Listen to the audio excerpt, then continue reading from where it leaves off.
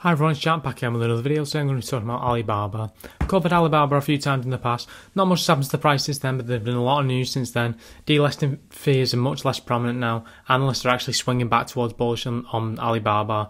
A lot of big investors have been buying, Charlie Munger being one of them. I just want to establish, is it a buy in 2022? So I'm going to look for its debt, its balance sheet, its profitability, its valuation, do some DCFs, and then look at some news around it, its most recent quarter, then decide whether I think it's a buy, sell, or hold right now.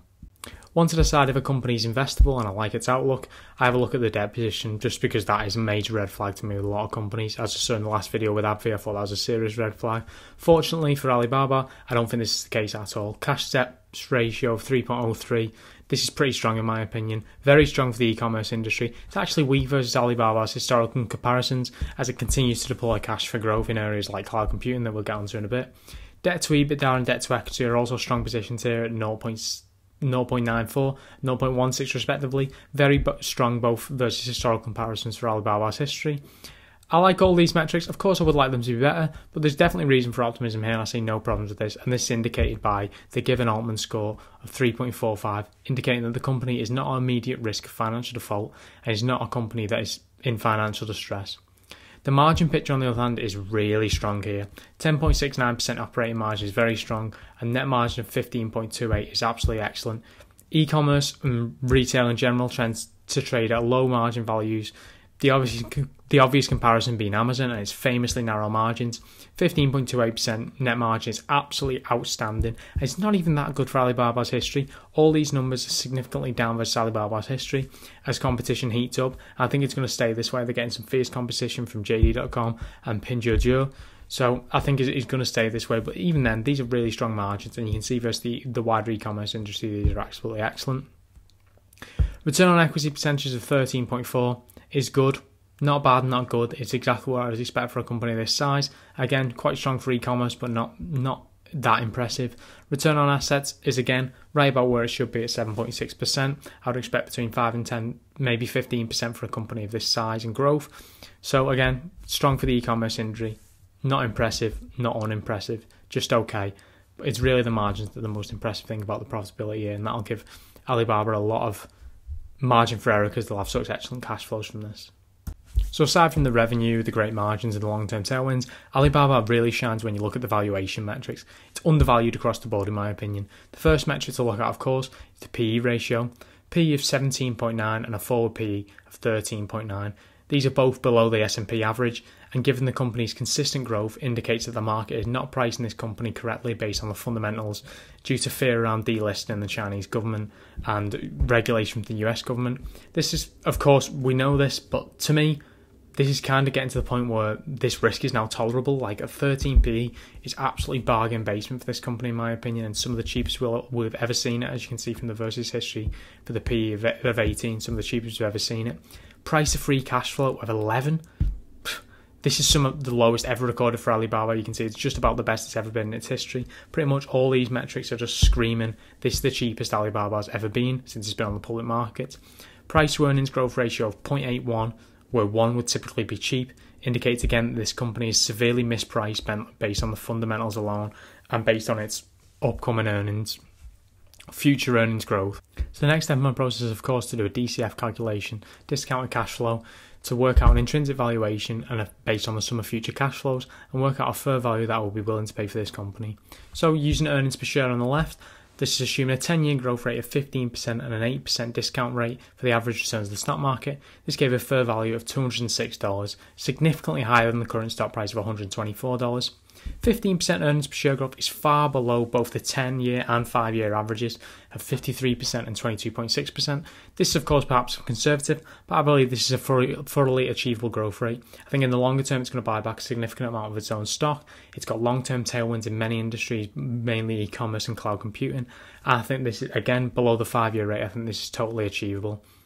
Even at this conservative valuation, there is almost 80% upside here, so that's really absolutely terrific upside based on fair value. From a free cash flow point of view, I believe it is again entirely possible for the company to grow at 10 to 15% yearly. In this instance, I've used 10% as a growth rate, again just to be a bit more conservative. At this growth rate, 10% free cash flow growth, 8% discount for the long-term returns of the stock market, This gave a fair valuation of $230, 45.8% margin of safety, and just under 100% upside from the current stock price of $124. Clearly, based off both these metrics, this company is trading far below fair value, even with conservative estimations. You've got to bear in mind the growing revenue. Over the last 10 years, the average rate is 55%, 5 years 45%, and in the last year they grew revenue 48%. So this is a company, if they grew earnings and free cash flow in line with revenue, this would be massively, massively higher. I'm predicting that they're going to grow earnings at a relatively low rate using conservative estimations, and they are trading far below fair value based off these relatively conservative estimations. So you can imagine more bullish estimations that you may do in your own research would result in massive discounts to fair value. So having a look at the most recent quarter, which is the quarter ending September 2021, to get an idea of these claims about our claims about earnings per share and free cash flow are not completely baseless. These results are really good. So keep in mind that these results are in Chinese yuan, so about 6 Chinese yuan per $1. So roughly divide these numbers by 6. They did 200 billion yuan in sales. So that's for the quarter, that is. So that's around $31 billion in sales. Total revenue up 29% year over year, excluding Sun Art. Chinese commerce up 30% year over year. International commerce up 34% year over year. And cloud computing up 33% year over year. That cloud computing segment is still in the low 1 or 2 billions quarterly. This is going to be a tremendous tailwind for the company moving forward. They're still tremendously profitable at 28 billion in adjusted EBITDA for the quarter. Again, divide that by 6, so that's like 4 billion. This is still an incredibly profitable company that's growing revenue at a tremendous rate, despite there being quite a lot of competition. They have such a dominant position and they're in so many markets that this is an extremely impressive company that I think can continue to grow.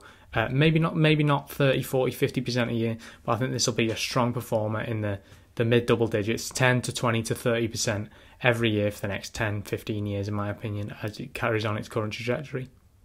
One thing that came out in the news recently that is a bit of a concern is that the Biden administration is reviewing Alibaba's cloud business to determine whether it poses risks to national security of the US. This is basically they want to investigate how Alibaba stores US clients' data, including personal information and intellectual property, and whether the Chinese government could gain access to this, which of course would be a risk to national security and would be a risk to individual users. I don't think this is going to be of any concern.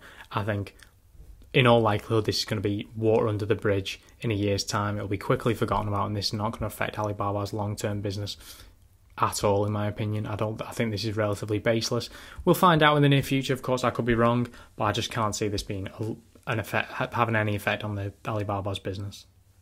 This is just an article from Seeking Alpha talking about Alibaba and the delistment fears. I don't need to go over the delistment fears. There's tons of videos and there's tons of news around it. It's been well covered, and by me in the past.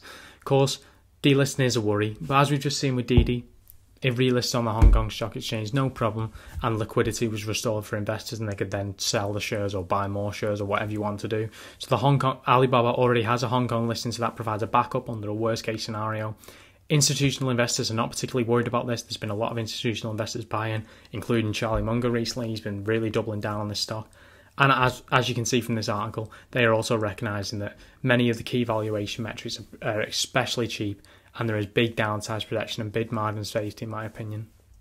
So to summarise, I think Alibaba is quite obviously undervalued based on its fundamentals. Even with a conservative approach, there is massive upside from the current stock price.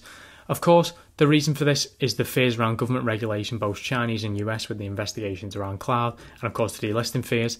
Even in the event of a delistment, which I think is unlikely, as was the case with Didi, we have the Hong Kong Stock Exchange to restore some liquidity, and this ultimately will not be that bad of an outcome for investors. It's not a great outcome for investors, but it's one I believe that will be wholly unlikely. Regulations is, of course, a murky area. I believe that the US and Chinese governments will eventually come to an agreement regarding Chinese listed stocks that will favour investors on both sides. Regardless, I believe the opportunity is worth these inherent risks.